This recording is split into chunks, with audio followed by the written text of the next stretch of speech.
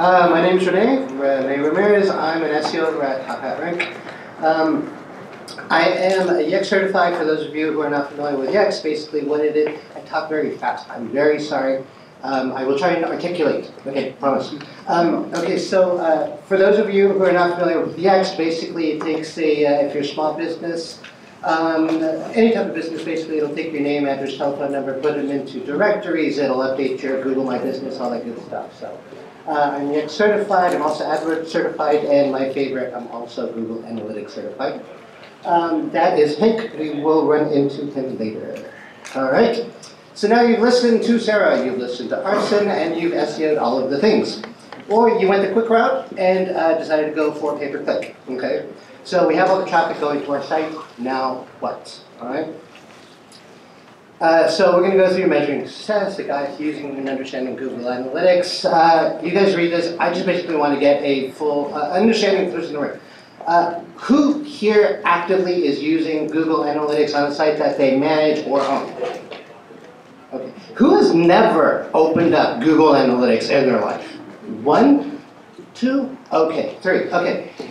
When we're working at the agency, basically, we're dealing with sites that are multi-million-dollar companies all the way up into your small dentist office. When we do analytics audits, basically, we are looking in the same area. Whether it's a huge site or whether it's a small site, there's an area in which we focus on. This is where I'm going to take you, basically, because a lot of people, people use Google Analytics, but they don't necessarily use Google Analytics because some of it can be a little bit intimidating. It's a lot of numbers, a lot of data.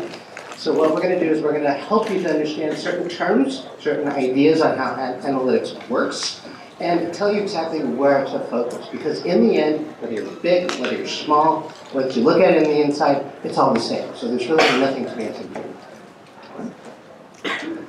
Now, what is Google Analytics? What exactly is Google Analytics? Just so you guys know, I actually failed the analytics test like 4 times before I got it. And I blame Google, because Google sucks at explaining things. Their definitions to Google are more rules. They're more rules, and they leave so much to interpretation. So where if you ask, what is analytics? Here's our 1,000-page knowledge base. Or here's the Analytics Academy. They really don't give a definition. That was one of the things I learned about when I first started with analytics. You have to understand the terms. Understand the terms, how they work together, and then everything will fall into place. So let's start from here. So what is analytics? Now, like I said, Google does not provide any type of real definition. So I had to go to Wikipedia. Now, Wikipedia, Google Analytics, premium web analytics service offered by Google that tracks and reports website traffic. They have all this extra information on the bottom about them acquiring Urchin because, as we all know, Google, if they can't figure something out, they buy it. Okay? Now, the thing is that this still doesn't fully explain what analytics is. So we go to dictionary.com. Merriam-Webster has a horrible definition, so we had to go to dictionary.com, the new school. Okay?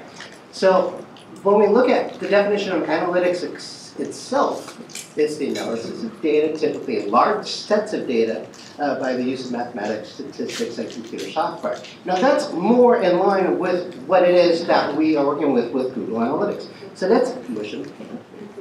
There we go. Okay, so web analytics service that tracks and reports website traffic for analysis by use of their free computer software. This is what we're going to use.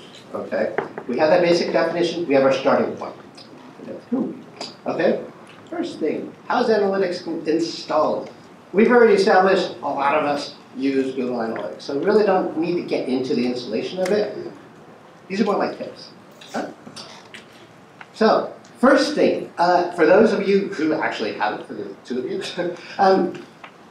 you want to make sure. Now, Google, they have it, one account to rule them all.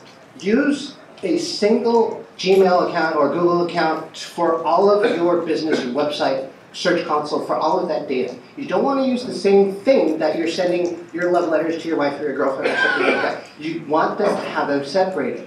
Now, the thing about with the Google Analytics actually links with the Search Console. It links with your Google Tag Manager. It links with your Google Ads. Everything links together. So if you have things in all these different accounts, it can get pretty messy. Audits, we have had to basically combine all of these things together, give it to the client, and they're like, oh, that was easy. It's like, well, you should have done it. So try and have everything organized into one spot. Now, your Google Analytics code. This is basically what makes the stuff work, okay? Your analytics, you can find, for those of you who already have your analytics account set up, you can locate your analytics code by navigating to the admin. Admin is the small icon on the left-hand side, on the bottom. I forgot. Okay, there we go. Okay, so here's to access your admin. You go into the left-hand panel and hit on the little icon. Under tracking info and tracking code. Now, the global site tag that you see there is the little analytics snippet that basically makes everything do what it's supposed to do. Now, this is WordPress, so we'll get into how we actually do it after, in a second. But your tracking ID, now your tracking ID is not a secret code. I can actually go onto your website, find out in about 30 seconds if you have the code and if you have it installed properly. But you will need this code so if you wanted to install it into any type of third-party installation, such as Monster Insights. Now, as far as installation, since this is WordPress, we use a plugin. Okay? If you use any other type of site, you might have to basically put it in manually. Nice thing about WordPress, you can just plug it in, everything's groovy. Now, I don't have anything that I particularly recommend, but we use a lot of clients who do use Monster Insights. Monster Insights is a very popular plugin that was originally actually Yoast Analytics. Yoast wanted to get more deeper into the SEO, so we took that part and gave it to Monster Insights, which turned it into this ginormous, huge plugin. It actually has a lot of widgets, all that stuff. Personally, I prefer analytics because it will take you a little bit deeper. PSA, for those, you'll know it when I say it. For those of you who are going to use Google Tag Manager to install your Google Analytics and you are going to migrate from a plugin to your Google Tag Manager, do remember to disengage your old plugin, because what can happen is you can actually have 2 instances of analytics inside your site, which can turn into duplicate sessions, duplicate hits, all that stuff. The biggest sites that we deal with are the worst culprits of this. So they try and modernize, but then they forget to pull the old stuff out. So please do remember to do that. Okay? Now, how does analytics work? Okay, I gotta watch this guy. The Adventures of Bob. Now, the reason why we're using Bob is because Bob is representing our user. Our user is basically you. So I'm just gonna call Bob. Okay. Now, okay, so Bob visits Hank's Time Travel Emporium. Hank's Time Travel Emporium.com. Hank's Time Travel Emporium.com is actually a website that I created, which I use to test plugins, things like that. So that's why we have here. Now, for step 1, Bob is, let's see, there we go. Okay, so step 1, Bob is online shopping. Okay, he's looking for a towel. Now, for step 2, let's say, for example, Bob was searching for towels through Google search. Bob locates a link within Google search, clicks on it, sends him to the landing page, which we have established for the towel page. Okay. Now, once in step 2, once Bob reaches that page, the browser loads that page that contains the Google Analytics code. Okay. Now, step 3, when the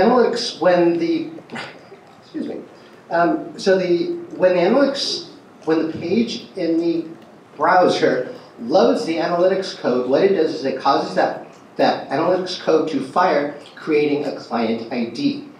Now, that client ID is actually composed of a random number and a timestamp of when that client ID was created. We'll get to more on that in a second, okay?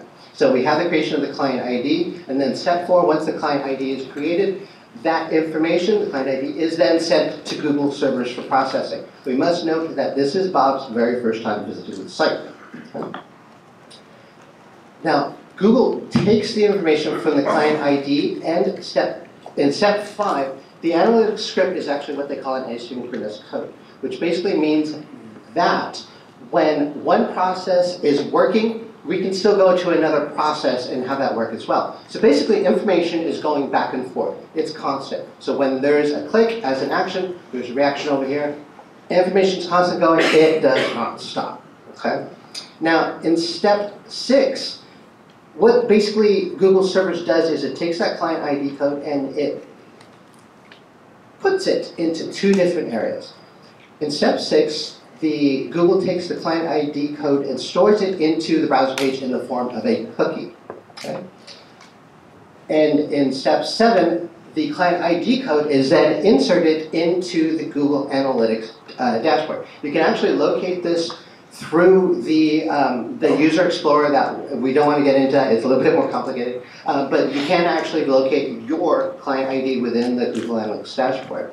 Now, the cookie that is in the browser and the user and the client ID that is in the analytics, that is the link between the 2. So whatever happens here is happening here. That client ID is your link. The client ID is you. That's your personal number. That is your user number.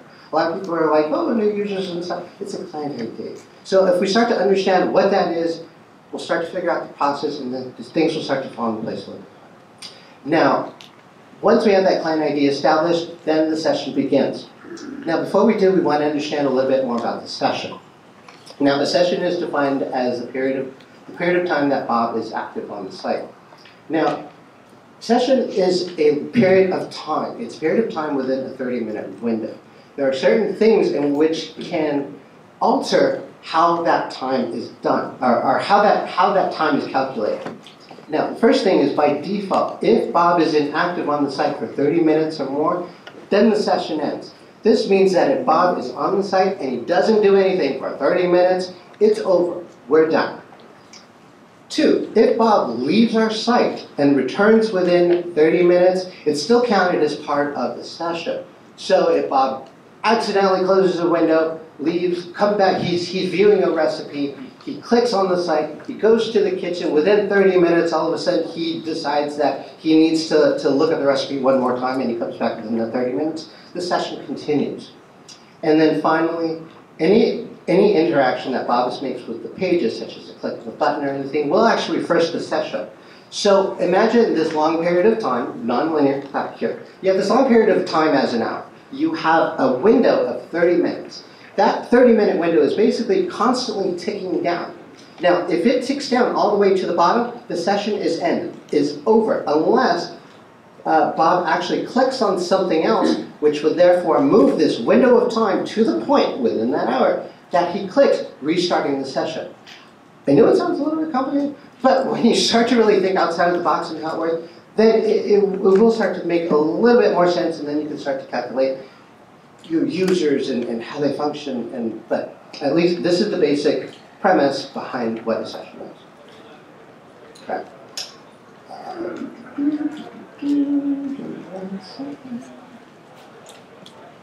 All right.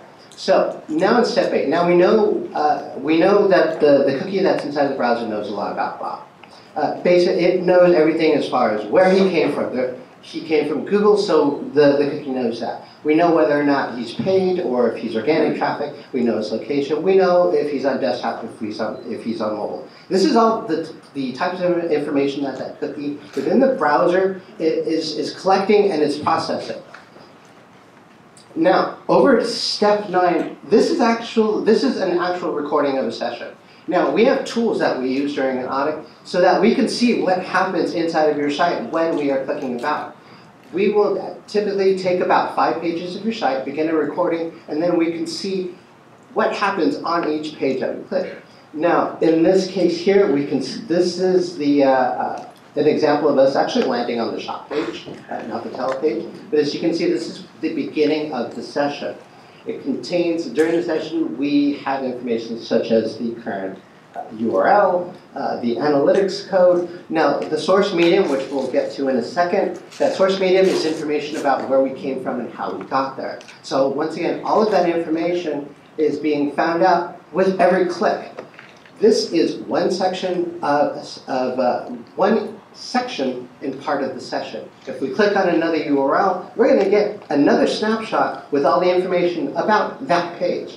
So all of this information as far as what's going on in the session is then getting sent to Google for processing and then returned back into step 3, which is our Google Analytics platform. Now, what does Hank, who is actually the owner of Hank's Time Travel Emporium, what does he know? He basically knows everything that was in, number one, Bob's cookie. So he knows about the domain, he knows about the location, he knows about all that information. He knows what happened during the session on his site. So he knows where he clicked. He knows if he bought. He knows every single type of action that he had. So he has a combination of all that information put into his analytics dashboard so that he can review and analyze. Now, he knows all the information about Bob except his name and any personal information. That is a huge no-no, okay? It's a huge no-no. Let me repeat that. It's a huge no-no. Now, some people will actually do their clients a favor by creating these forms on their sites, name, address, telephone number, on that stuff, so that they can send, you give me your stuff, I'll give you information. Sometimes somebody might create it so that the information will actually stay in the form and create a dynamic URL that contains Bob's information, Bob's telephone number, Bob's email address, all that information. The problem is that if I see that information within Google Analytics, that means that information is getting sent to Google. That is numero uno bad thing you can possibly do, number one. If you ever see any type of client information in any of these URLs, you need to stop what you're doing immediately, talk to a developer and have them,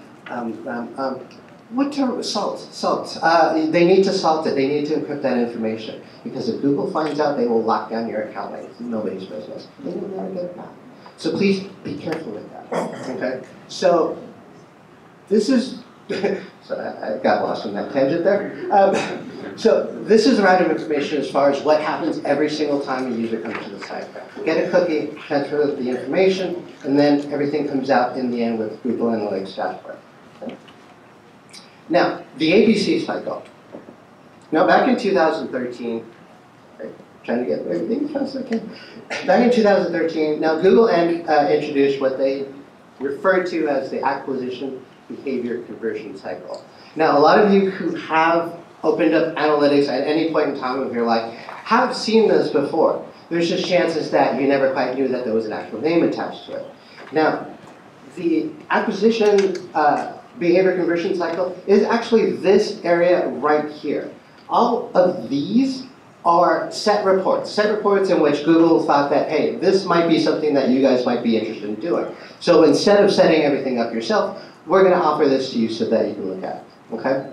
But this is the area here, which they actually dug under the channels report here. Now, we're going to get much deeper into this in a moment. Now, as far as what's actually in the acquisition behavior conversion reports, we have the channels on our left, which we're going to dig a little bit deeper into in a second. The ABC starts with the acquisition. Now, here's where we see our numbers as far as our users, our new users, and our sessions. Bob was a new user. Bob did not have the analytics cookie that contained the client ID in his browser. When the analytics ID fired, it realized that there was not a cookie anywhere in sight, so therefore it created one for him. Okay? A new user, that would be a new user. A user is a combination of both a new user and a returning user. Okay? Everybody might think that that is unique users. It's actually a combination of the two. So you kind of got to be careful as far as what it is that you're thinking about when you're looking at these statistics. And then, of course, we have the session data. Now, I personally use session data to determine how my website is doing. Because that is the period of time in which people are actually doing stuff on your website. New users, stuff like that. Okay, but this is what's happening while the clients are on your site. So this is why we use sessions. Users were actually only reintroduced back into the fold within this year. So Google always wanted sessions to be what you use to gauge exactly how everything's going. Okay. Now we move on to behavior. Behavior is more going to be at your page level. Acquisition is how they got there, who got there. Behavior is at the page level. So here's where we're going to see bounce rate. Okay. Your bounce rate, for those of you who are not familiar with it, bounce rate is if Bob goes to the site, doesn't do anything for 30 minutes, times out, and That's it. That's considered a bounce. Basically, it means that he got there, didn't do anything, no clicks, no nothing, bounced. They don't want bounces because basically it could mean a myriad of problems. What kind of problems? We can do that in another session. There's a lot of way to analyze in which you can figure out how things are working through analytics. And then, of course, the last part of the conversion of the ABC cycle is conversions. Conversions are very important because that's how we gauge exactly how your site is doing. Everybody builds a site. You build a site because you want people to do something, whether you're selling something, whether you're providing content, whether you're trying to collect emails. We need to know how our site is doing. So this is why we have conversions. Okay? So you have the how, you have the where, and then you have the did they buy. So this is the complete cycle. Now, I can't do analytics without mentioning the audience overview. Now, the audience report, which is this section right here, it's a new report that was actually everything that you'll find in the audience report is basically based upon dimensions, which we're going to get into in a second. Basically, it's more descriptive things about your user, such as technology, such as location, such as demographics. These are things that are basically used a lot for marketing. So you'll find a lot of these on like people who are working with AdWords and stuff like that, who want to know about the information about the users who have used their site. So if they want to target more of those types of users, this is where they're going to find that information. When we're doing an analytics audit, we actually don't go in here, simply because it's extra information that is not necessary to deduce the health of the site. Okay, so it's marketing. So as you can see, filtered by language, blah, blah, blah. We're not going to get as heavy into this, but it is here. This, as you see it right now, was actually introduced in early this year. So a lot of it is still new as far as how they have it set up, such as the cohort analysis, which has been in beta forever, which is basically a fancy word for grouping. Okay. Feel free, once we finish through here, you will actually have the building blocks and the knowledge to be able to go through here comfortably and understand what's going on. Okay, so that's the audience report. Now, audience report versus the acquisition report. Now, here are some of the differences. I felt that if you understand the differences, then you'll understand why we're focusing on this one key area. Now, like I mentioned, the audience report, this section was actually reintroduced back in 2017. The ABC reports is actually kind of the original dashboard. Back when Google had acquired it from Urchin, sorry about that. When they acquired it from Urchin, Urchin had a particular setup in which they like to use, which was similar to this, but things were still in their infant phases. So back in 2013, when they created the ABC reports, how you see it there actually has been in existence all this time. Really not much has changed. The only thing that's changed is where they put it. So now they stuffed it way into the channels. The audience report, it focuses more on attributes. So once again, technology, all that stuff. While the ABC reports focus on acquisition, focuses on the behavior, and it focuses on the money. So these are the things that we're actually more interested in, which is why, once again, we focus here. Now, the audience report, it's not completely ready out of the box, meaning that if you want to learn things about demographics and stuff like that, you actually have to click and have it set, and in some cases, have something else linked, or modify the code. So, if you really want it, you got to work for it, okay? And then the audience report actually consists of a lot of third-party data. Now, I know a lot of people have heard of the Google, the double-click things used for all the ads. It's basically buried in every single tag you can possibly think of. Because if you actually do a tag crawl inside, it's all over the place. But the thing is that a lot of that information, such as the demographics, such as the interests, such as the median income, all of that is actually taken from double-click information. While the ABC reports measures paid, non-paid, and it's facts, it's the numbers, it's what's there. So it's real time. Now, what are the default channel groupings? Now, the default channel groupings are the most important part of the analytics.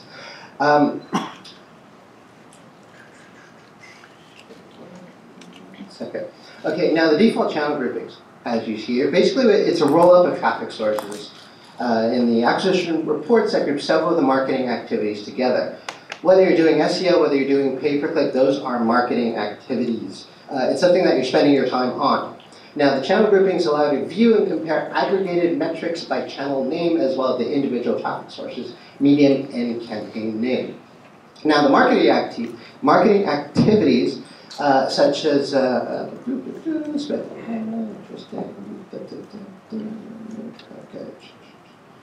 all right, here's what we're going to do, because I'm running out a little bit of time. Now, once again, like I stated, all users are basically going to follow through one of these channels. So we're going to expand on exactly how they get there in the first place. Now, to better understand the default channels, we need to understand source and medium.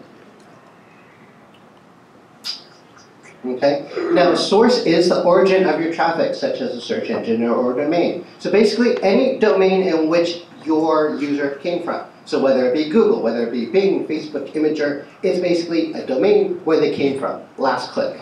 Okay? Now, the medium is the general category as it directly relates to your traffic. So, pay-per-click, referral, organic. It's a description of how they got there. So the source is where they came from. The medium is how they got there. Okay? Now, when we put them together, we get a complete information about the user. So now we have Google Organic, we have Bing Organic, Facebook, referral. So together, they tell a story. Now, the default channel definitions and rules. Okay, so now we know where the user came from, which is the source. We know how they got there, which is the medium. And we also know that every user is going to pass through one of these channels before we can analyze the data. Okay, but how do we know which channel analytics is going to throw the user in? Now, Google provides a set of definitions here, which are basically rules. Okay. Now, when the user arrives to the site, the source and the medium of the user is going to match up to at least one of these definitions. Also, the order that you see is the order in which Google is going, in which analytics is going to try and determine which channel the user belongs in. So, say for example, user number 1 arrives to the site via Google Organic. Analytics will start from the top and try and figure, is it direct traffic? Now, source exactly matches direct. Basically, direct traffic is anybody, if you have a bookmark, if you click on a link and it goes from that point direct, or if they type in your URL, it goes from that point directly into the site. Since we know that the user is Google Organic and not direct, we skip. The next rule then is it organic search, which the medium exactly matches organic. We know that the medium is organic because it came from Google Organic, so therefore it would fit into the organic search channel.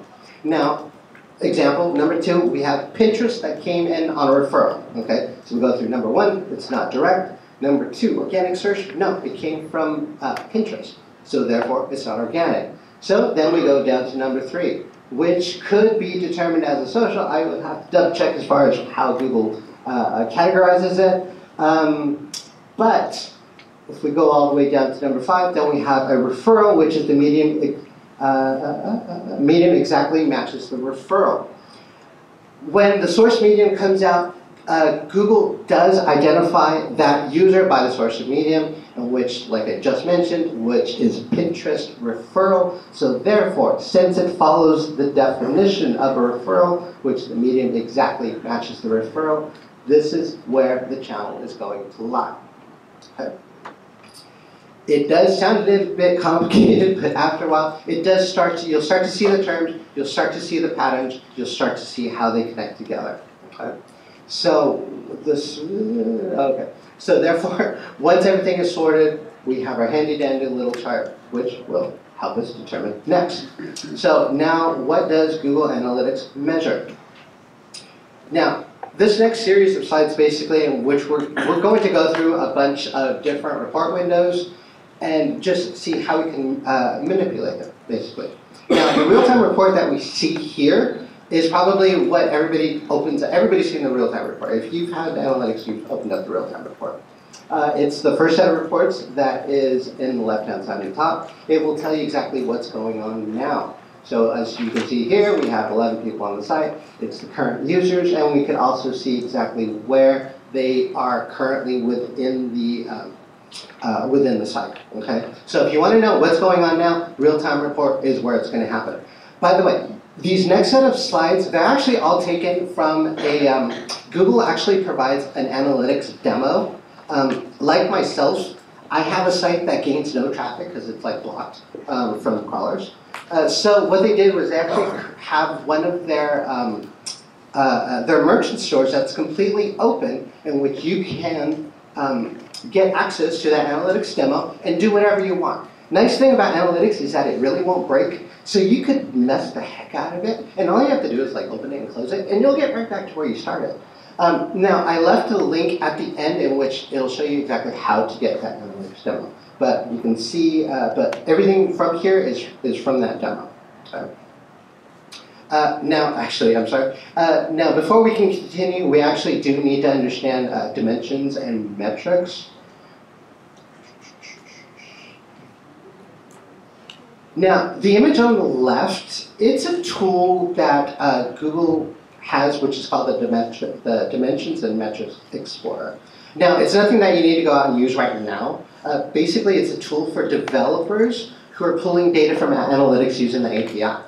So it's just a quick little thing which they can go in, pull in the information without having to mess someone's account up, basically. Now, the reason why I have it here is because the screenshot actually shows the layout of, it's a great visual representation of dimensions and metrics side by side. With all the dimensions on the left and with all the metrics on the right. Now, dimensions are basically, they are descriptive attribute or characteristics of data. Oh, I do need to mention, dimensions and metrics are basically, they're the topmost level forms of data that analytics have. There's nothing topper, basically. With the dimensions and metrics, then everything else starts to fall under it.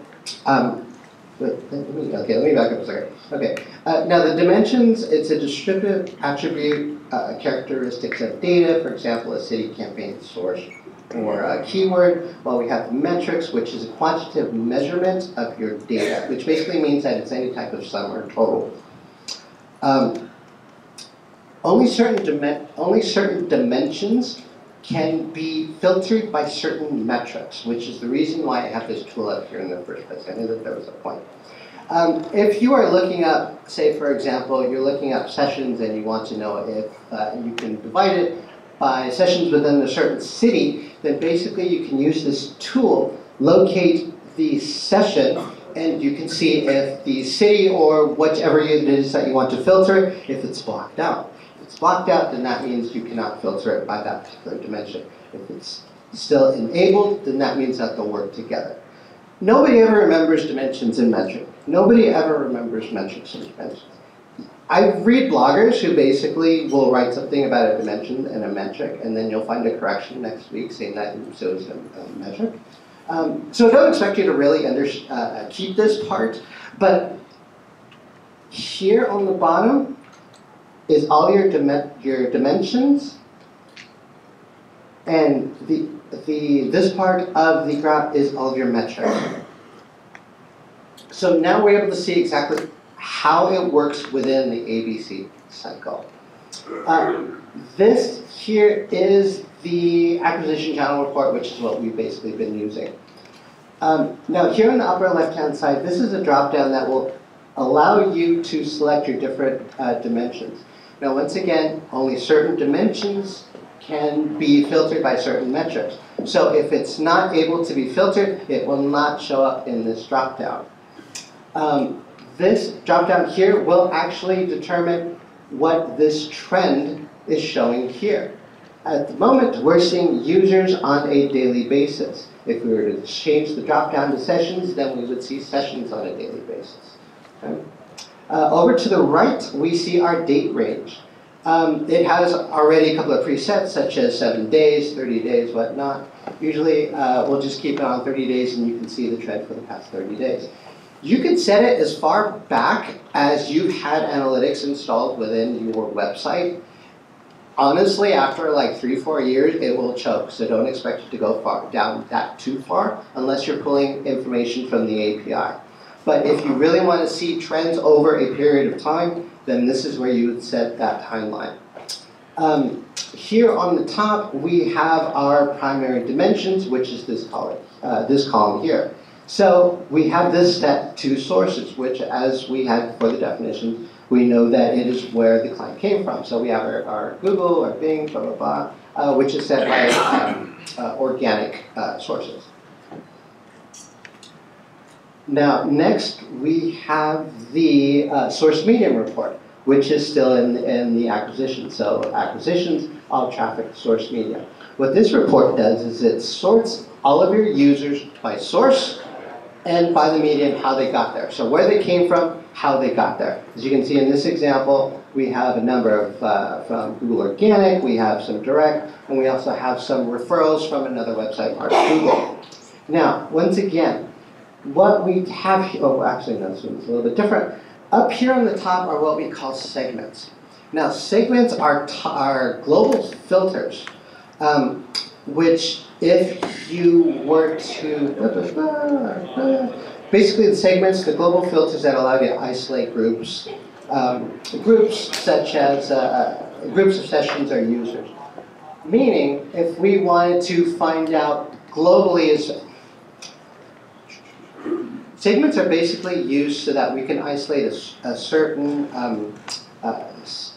section of user types so that it will affect the entire analytics dashboard globally. So if we only wanted, to find out what were the organic users and only get the data for organic users, this is when we would use sessions, the segments. Same with returning users, which is how we have it here. We have it separated by all users, which is the first segment, and then we have returning users, which is the second segment. When used together, then we're able to see a comparison of, between the two, and also in very tiny print, it will also give you the difference as far as the difference between the users and the returning users. Let's see, now we are in the behavior session, behavior site content landing page. This is the landing page report. Landing page report is very important because then you can see exactly how users got to your site. This example, landing page, we can see the number, exactly how many people are entering from the home page. Landing page does not always mean organic. It can be from referral, it can be organic, or it can be from email. But this is the primary entrance that was made into your site. Here we are able to set two comparisons by date range. So not only can we set the amount of time that we have, that we are focusing with the trend, but we can set it to, say, compare 30 days now compared to 30 days in the past, so we can see if we've made progress. Now, as you can see, this is a 30-day comparison of Google's merchant website, and they had a 4.75 reduction since last month. Okay, same with their conversion. So they lost in their selling. Okay, so using the comparison, which is what we do a lot, we're able to show clients exactly if they've made progress, if there was an algorithm change like Sarah was talking about, in which you saw rankings dive, we can see exactly what happened with the site. Okay, and this is the conversions overview. Now the conversions, once again, very important because this is how we're going to know exactly how it's your progress. I mean, this is why we build the site in the first place. If we build the site to sell stuff, then we want to know if we're selling stuff and if we're selling good.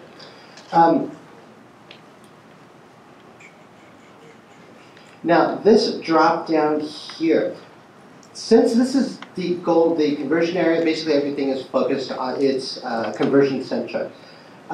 This drop down here will allow you to see the view if, say, for example, you have multiple goals that you have within your site. So you can either see all of the conversion data, or if you have more than one, as you can see here, Google has these separate goals for the website, so you can pull them down and isolate that particular goal.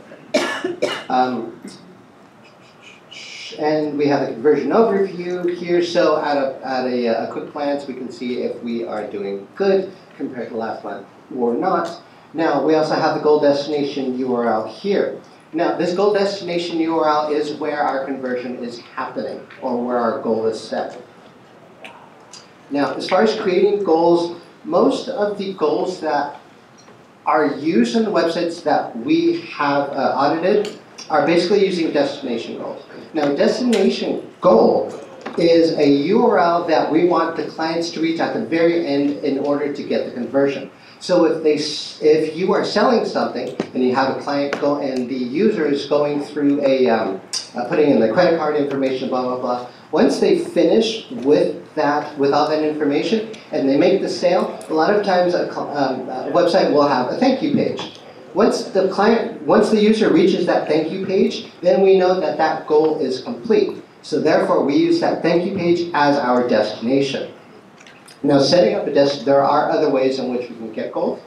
There are other ways in which we can set up goals, but like I said, destination URLs is the most popular.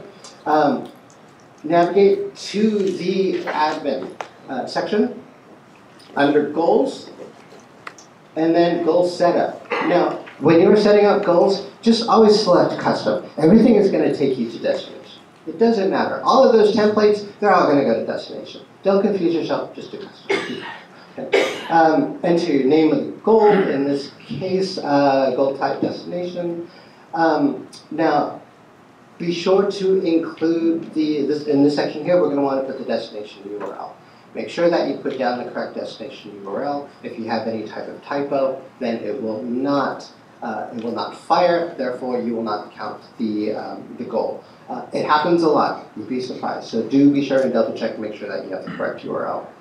Now, the goal funnel is not necessary. What this section here, it is optional. What it is basically if you set a goal funnel, then you're able to see exactly how your customers were going through the funnel. So say for example here, we know that in order for a client, for a user, before they make the sale, they will have to pass through the cart. So since we know that they pass through the cart, we have the cart as the top of the funnel. Then next they're going to put in their information, and then next they're going to put in their payment information, and then finally they are going to reach the confirmation, and then finally they're going to reach our destination. By setting up this funnel, there is another report in which we can see how the users are going through this funnel, and if they drop out. So as we can see here, they went through the cart, but we had a few users that dropped out during the information phase. Now, if you have users that are dropping out during the information phase, then it's a possibility that it could be too long, they don't want to get their information, or maybe there's a technical error in which users were dropping out. And as it goes further, more users dropping out. So this will tell us where we need to make these improvements so that we can get everybody who started here at the end. Okay? Basically, analytics, it's not intimidating. There's a lot to it. They say that it takes an hour to learn, a lifetime to use. If you just have to remember, you're not going to break it. You can do it, you can break it. Okay, I lied, you can break it. I've seen clients, huge clients, multi-million-dollar clients, who will just start stuffing everything in there. You can break it if you really try, but 9 times out of 10, it's really hard. So don't be afraid to go in there. Use the terms that we use, such as sessions. Get yourself an understanding. These are all some really great links. Some of the information that we have that I was working on previously, you'll find it here. Analytics Help Center. These are some really great writers, Analytics and Optimize Smart. Check them out. Read their blogs. A lot of really good information in human form and digestible. So they really don't tiptoe around stuff. So yeah, just go in, explore, learn your stuff, improve. Thank you.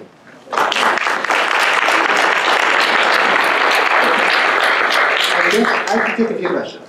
I do like questions. I do questions both times. Anybody? Yes, please. Okay, so you were showing the cart funnel earlier, Okay. and I actually had some clients that use like these flying cart plugins that basically when you click on the cart, it flies because JavaScript that brings the cart in from the right. Okay. Obviously, it doesn't take you to the cart necessarily. Okay. So how do you avert that because you're still on the same page, it's just a script that says like, okay, that's a the cart.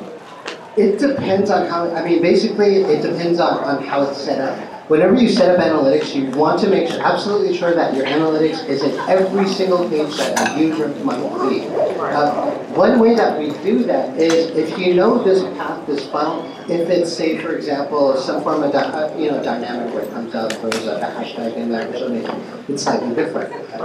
What we want to do is what we want to do is basically, what we do is actually crawl the sites so we can see where the analytics is installed.